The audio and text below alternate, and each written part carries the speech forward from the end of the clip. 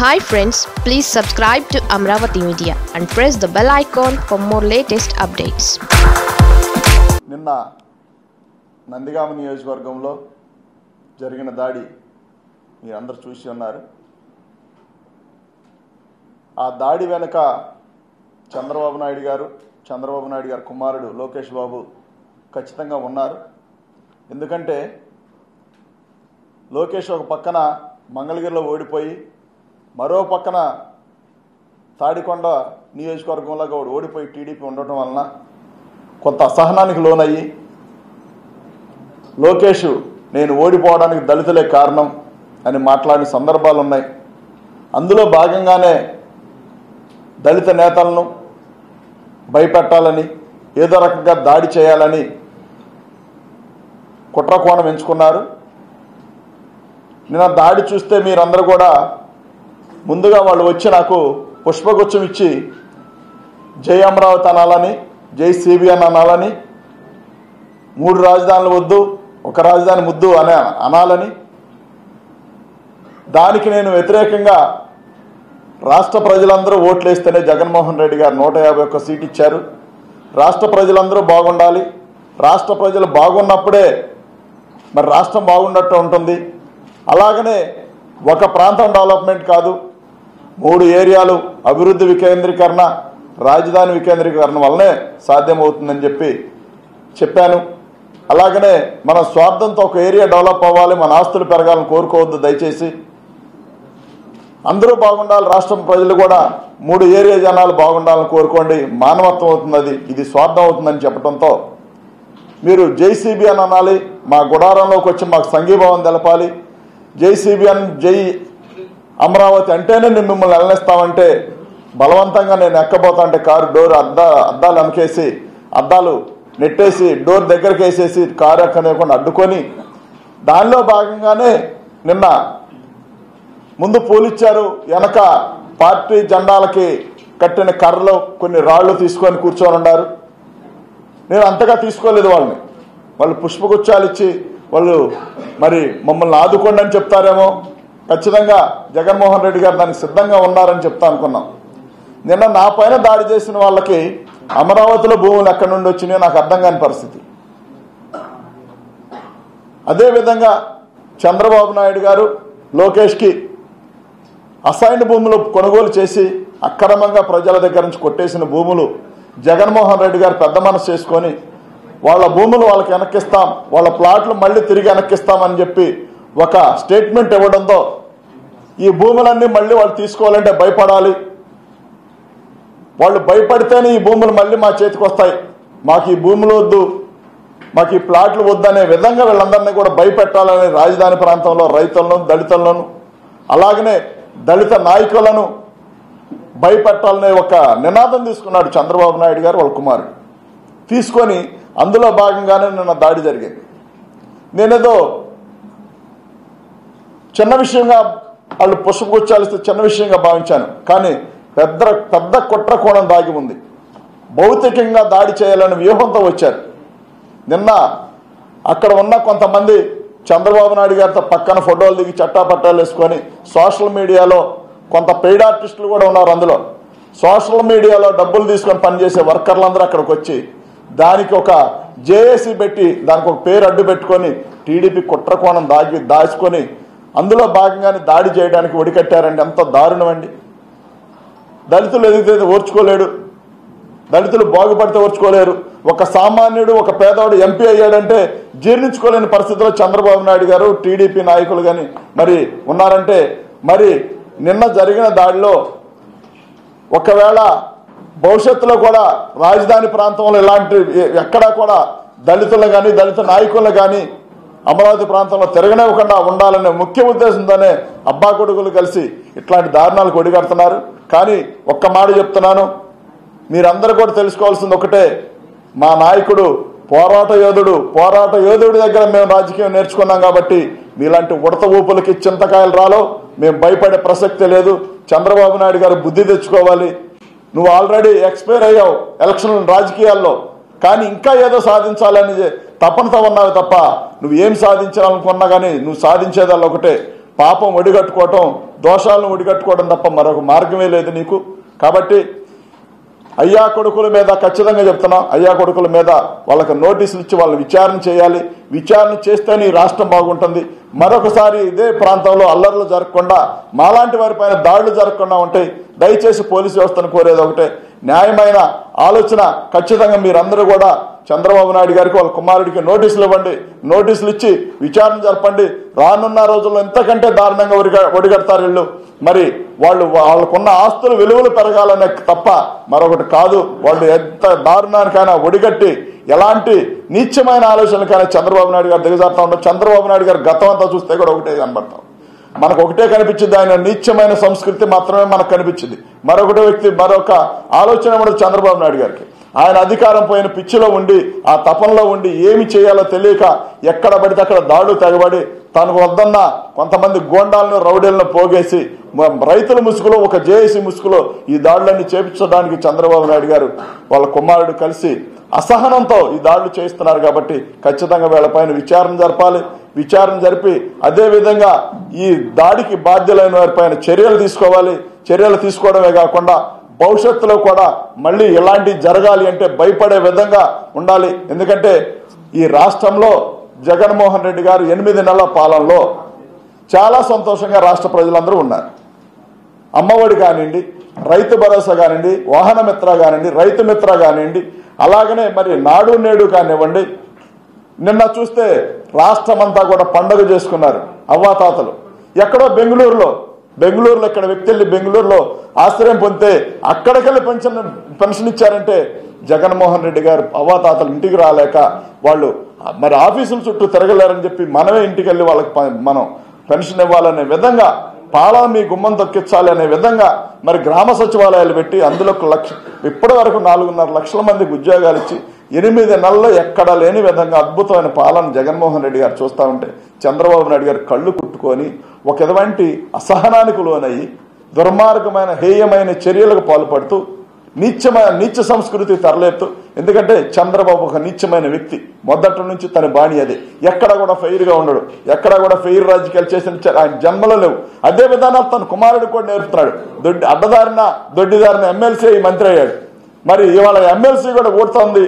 మరి శాసనమండలి రద్దయితే ఆ ఎమ్మెల్సీ కూడా ఊడిద్దే అనే భయంతో ఇలాంటి దారుణాలు కొడిగడుతున్నారు. కాబట్టి ఆ తండ్రి కొడుకుల పైన విచారణ జరపాలి. వాళ్ళు ఖచ్చితంగా అరెస్ట్ చేసి తీరాలి. విచారణ చేస్తేనే ఈ దారుణాలు ఈ దాడులు ఆగుతాయి తప్ప మరొకటి కాదు. కాబట్టి మేము ఒక్క మాట అయితే చెప్పదలుచుకున్నాం, మీరు ఎన్ని కుయుక్తులు పండినా, ఎంత దుర్మార్గమైన ఆలోచనలు చేసినా కానీ ఒకటే మాట చెప్తున్నాం, జగన్మోహన్ రెడ్డి గారిని రాష్ట్ర ప్రజలు ప్రేమించి 151 సీట్ ఇచ్చారు. ఇక మీకు భవిష్యత్తు లేదు. మీరు బతుకు కాలం అంతా కూడా జగన్మోహన్ రెడ్డి గారే సీఎం. ఈ జన్మకి లోకేష్ బాబు ఎమ్మెల్యే అవడు, ఎమ్మెల్సీ అవకాశం కూడా లేదు. కాబట్టి మీరు ఇలాంటి దౌర్భాగ్యమైన విషయాలు మానుకొని జగన్మోహన్ రెడ్డి గారి పాలన బాగుందని ఓర్చుకోలేకపోతే ప్రశాంతంగా ఇంట్లో పండుకుంటే తప్ప ప్రజలపైనో దళితులపైనో మరి ప్రజల్ని ఎక్కడ నిన్న పెన్షన్లు జరుగుతూ ఉంటే పెన్షన్ జరిగే కార్యక్రమం కాస్త పక్కన పెట్టించి ఈ దాడులు జరిపించి అది డైవర్ట్ చేసే విధంగా చంద్రబాబు నాయుడు గారు ఇలాంటి దారుణాలు కొడిగడుతున్నారు. అమరావతి ప్రాంతంలో నిజంగా రైతులు ఉన్నారు, నిజమైన రైతులు ఉన్నారు, వాళ్ళకి సమస్యలు ఉన్నాయి. వాళ్ళ సమస్యలను ఆదుకునే బాధ్యత మేము తీసుకుంటాం. మా జగన్మోహన్ రెడ్డి గారు 13 జిల్లాల ప్రజలు ఓట్లు వేశారు. వాళ్ళు ఒక్కళ్ళు ఇద్దరు వేస్తే కాదు, ఒక ప్రాంతం వాళ్ళు వేస్తే కాదు. అలాగనే ఒక వ్యక్తి ఇబ్బంది పడితేనే చూడలేని జగన్మోహన్ రెడ్డి గారు ఒక 29 గ్రామాల ప్రజలు అక్కడున్న రైతులు ఇబ్బంది పడితే చూసే మనసు కాదండి. ఆయన మనసు గురించి చెప్పాలంటే దగ్గరుండి చూసిన వ్యక్తి నేను. జగన్మోహన్ రెడ్డి గారి మనసు, ఒక రైతు, ఒక మనిషి ఎవరైనా సరే రోడ్డు పక్కన ఏదైనా పేపర్ పట్టుకొని నుంచుంటే ఆ మనిషిని పిలవండి, పేపర్ ఇవ్వండి, వాళ్ళ పరిస్థితి అంతా చూడండి అని చెప్పి ఆ పేపర్ తీసుకునే అవకాశం లేకపోతే వెనక్కి ఫోన్ చేసి చెప్తారు. ఆ వెనకొచ్చే కారులో పేపర్ తీసుకురావాలి, ఆ పేపర్ నా దగ్గరికి రావాలి. అది కళ్ళారా చూసాం. కాబట్టి జగన్మోహన్ రెడ్డి గారు నిజమైన నాయకుడు, భగవంతుడు. మరి ఆయన దీవించి మాకు జగన్మోహన్ రెడ్డి గారిని సీఎంగా ఇచ్చారు. కాబట్టి అమరావతి ప్రజలు కానివ్వండి, అలాగనే ఉత్తరాంధ్ర ప్రజలు కానివ్వండి, రాయలసీమ ప్రజలు కానివ్వండి బాగుండాలి, రాష్ట్ర ప్రజలు బాగుండాలి. ఒకే చోట అభివృద్ధి జరిగితే మనం ఆల్రెడీ హైదరాబాద్ నష్టపోయి ఉన్నాం, మళ్ళీ అది జరగకూడదు. కాబట్టి అభివృద్ధి అన్ని చోట్ల జరిగితే ఎక్కడా కూడా ఏ పేచీ రాదు.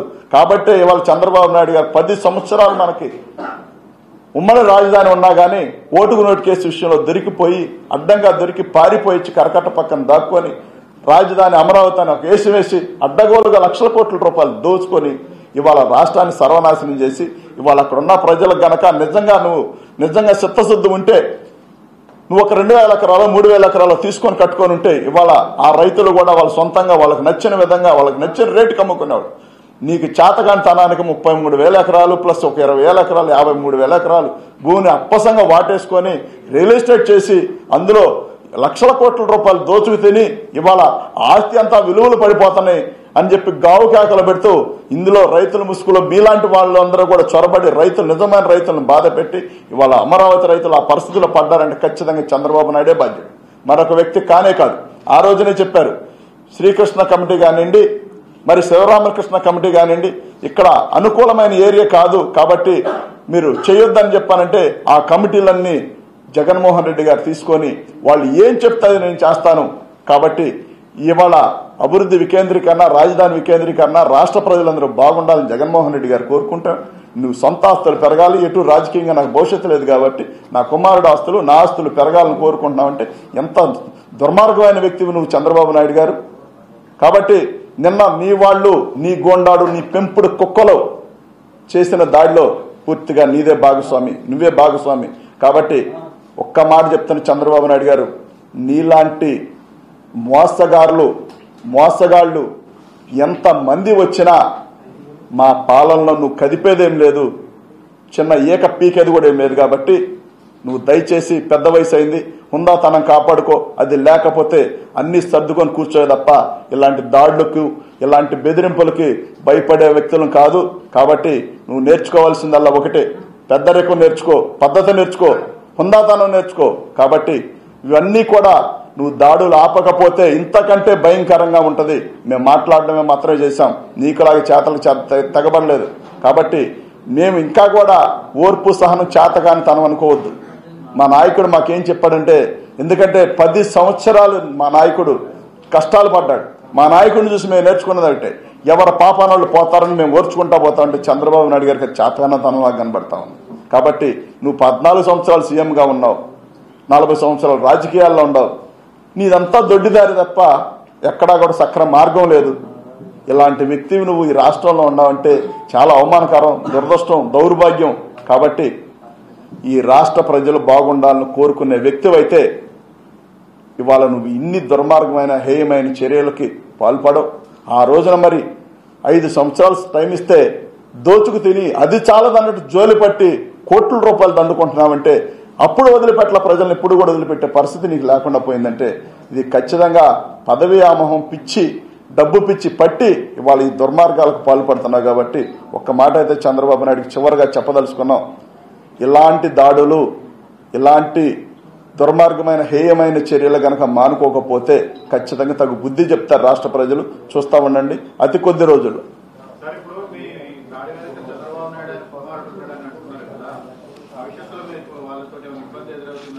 ఖచ్చితంగా సార్, ఎందుకంటే ఖచ్చితంగా నేను ముందే చెప్పాను, ఎందుకంటే అది భౌతికంగా దాడి చేయాలనే భవిష్యత్తులో నాకేదైనా ఇబ్బంది కలిగితే చంద్రబాబు నాయుడు గారు కుమారుడు లోకేష్ బాబు తప్ప మరొక వ్యక్తులు కాదు.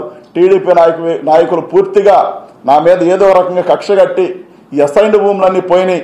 ఈ పట్టా మరి ఇవాళ మరి జగన్మోహన్ రెడ్డి గారు ఆ రోజున ఇచ్చిన గజాలన్నీ కూడా ఎవరి భూములు వాళ్ళకి ఇవ్వాలి, ఎవరి గజాలు వాళ్ళకి ఇవ్వాలి, అసైన్ రైతులు బాగుండాలని కోరుకున్న దాంట్లో నా పాత్ర ఉందని చెప్పే విధంగా వాళ్ళందరూ కూడా తెగబడతానికి సిద్ధపడ్డారు. కాబట్టి వాళ్ళ ఆస్తులు జారిపోతున్నాయి, కాబట్టి వాళ్ళు అక్రమంగా దోచుకున్న సంపద తిరిగి పేదవాడికి చేరుతుంది. కాబట్టి అందులో భాగంగా వీళ్ళందరూ కూడా కుట్ర పన్నారు. నా పైన ఏ దాడి జరిగినా చంద్రబాబు నాయుడు వాళ్ళ కుమారుడే బాధ్యులు అని చెప్పి ఖచ్చితంగా చెప్తున్నారు. ఖచ్చితంగా నిన్న కంప్లైంట్ చేశాం ఏమండి, చేయలేదండి. నిన్న నందిగాం పోలీస్ స్టేషన్లో పెట్టాం, అదే తుళ్లూరు ప్రాంతంలో పెట్టారు, విజయవాడ 3 ఏరియాల్లో కేసులు పెట్టారు. నందిగాం నియోజకవర్గంలో నేనే కేసు పెట్టాను, నేనే పెట్టాను కేసు రాత్రి.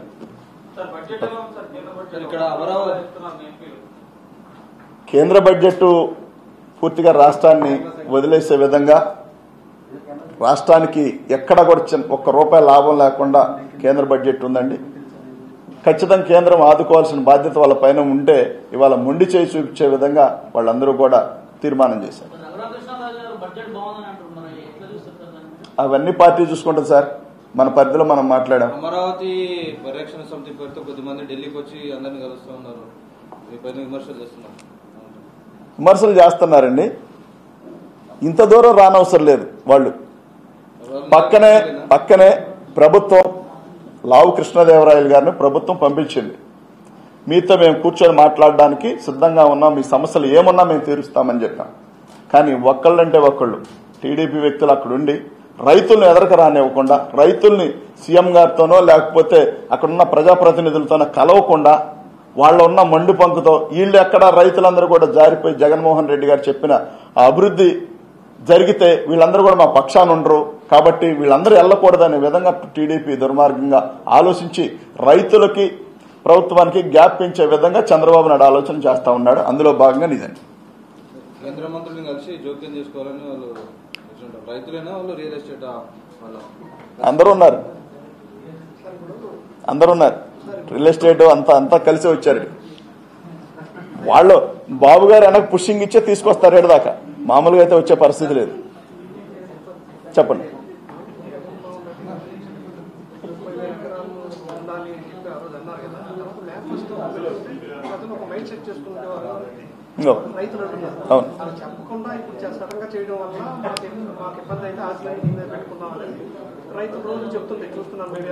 జగన్మోహన్ రెడ్డి గారి డిసిషన్ చిన్నమాట అండి. జగన్మోహన్ రెడ్డి గారి డిసిషన్ ఆ రోజు 30,000 ఎకరాలు ఉండాలి అని అన్నారని మీరు చెప్తున్నారు. కానీ జగన్మోహన్ రెడ్డి గారు సీఎం అయిన తర్వాత కమిటీలు వేశారు.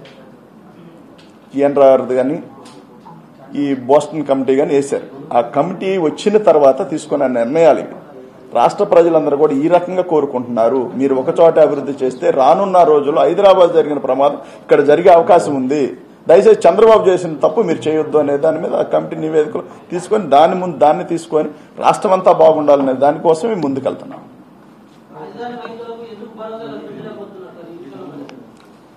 సైన్లోడు చంద్రబాబు నాయుడు గారు అడ్డుపడతా ఉన్నారండి. చంద్రబాబు నాయుడు గారు అడ్డు తొలగిపోయినప్పుడు ఖచ్చితంగా రైతులను ఆదుకుంటాం. వాళ్ళని ఎద్దరికి రానివ్వకుండా, వాళ్ళని ఎక్కడ కూడా రైతులు ప్రభుత్వాలతో చర్చలు జరపకుండా చంద్రబాబు నాయుడు గారు అడ్డుకుంటా ఉన్నాడు. కానీ కొద్ది రోజుల్లోనే ఆ రైతులు మా హక్కును చేర్చుకొని వాళ్ళ సమస్యలు విని వాళ్ళని ఆదుకునేదానికి మేము ముందుంటాం. ఓకే.